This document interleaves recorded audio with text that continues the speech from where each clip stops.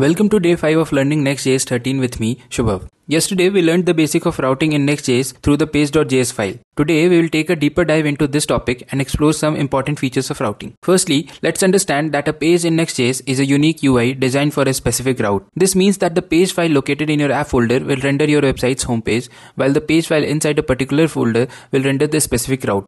But what if we forget to create a page file for a particular route? Well, in that case, that route won't be publicly accessible. So always make sure to create a page file for every route you want to include on your website. You can also use different file extensions for your page files like .js, .jsx or .tsx. And here's a cool thing. Pages are server components by default, which means they are generated and rendered on the server itself, leading to faster load times and great SEO. However, you can set them to be a client component by adding used client on top of the page files as per your needs. So there you have it, folks. Now that you understand the basics of routing in Next.js, you can start building more complex applications. Thanks for watching, and I'll see you tomorrow.